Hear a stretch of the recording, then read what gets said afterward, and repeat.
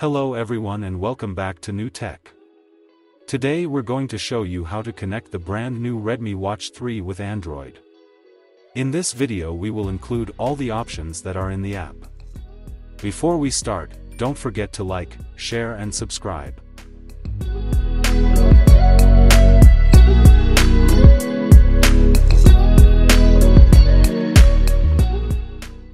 To connect the watch we have to scan the QR code. This QR code will show us the app. Today we will use the Mi Fitness app. We already downloaded the app. Let's open it up right away.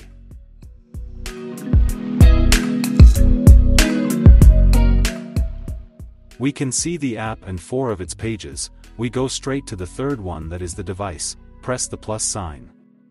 We have to allow Bluetooth and location to turn on, and after that it will find the Redmi Watch automatically.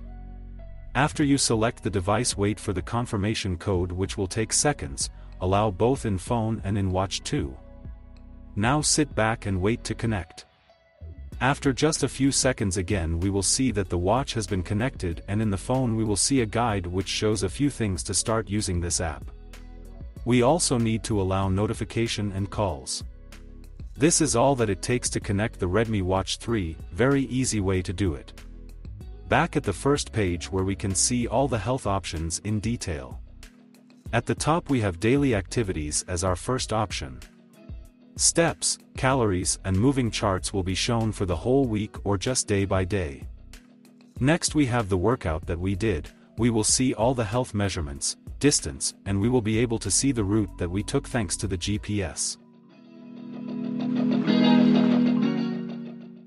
After that we will see sleep, heart rate, steps, calories, moving, standing, blood oxygen, stress, pi, VO2, and cycle.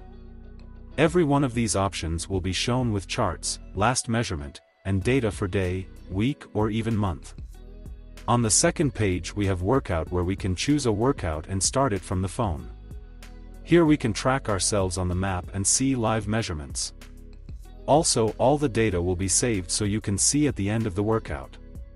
3-second countdown and the workout will start on the watch too. All the data will be available on both devices and you see how they are synchronized. On the third page where we connected the watch, the first option is watch faces, where we can download a lot of them. We mentioned this option from the beginning. For ones that are downloaded it will take a second to change, but we can go and download a new one which will take a little bit longer but will change the look of the watch. The process is very simple. Select one that you like, hit download and wait.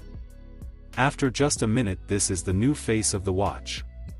Next we have app notification, where we can turn it on and select which apps you want to get notification from or turn it off completely. At incoming calls we don't have much to do than to turn it off or on. At the heart rate we can turn it off or turn it on and schedule where to measure. Same goes for sleep, stress and standing, where we can turn them on and schedule or turn them off completely. After healthcare we have cards where we can add hours so we can use them on our watch. Again, at weather we can do too much other than or off and select a temperature unit. At favorite contact we can add our family and friends number so we have faster access. Next is widgets, where we can change the order of them and put the one that we need more on the front. Same thing is with the sort app, but here we can change the order for all the apps on the menu. Put at the top apps that we use more frequently. Do not disturb, sleep mode and night mode are the last options on the system. Next we have security, where we will find emergency SOS to put your local emergency number and PIN if you want to secure your watch more. Last option in this page are ML settings, help center, update, about device, and in the end we have unpair. On the fourth page is profile except settings, where you can customize some things. We mostly have pages to read rather than to see stuff. This would be it for the Redmi Watch 3 app in Android. Very easy app to use and plenty of data and options, which is always welcomed by us. So, guys, this was all for today's video. I hope you find this video interesting and helpful. If so, hit the like button. subscribe to our channel, and I'll see you in the next video with another smart device.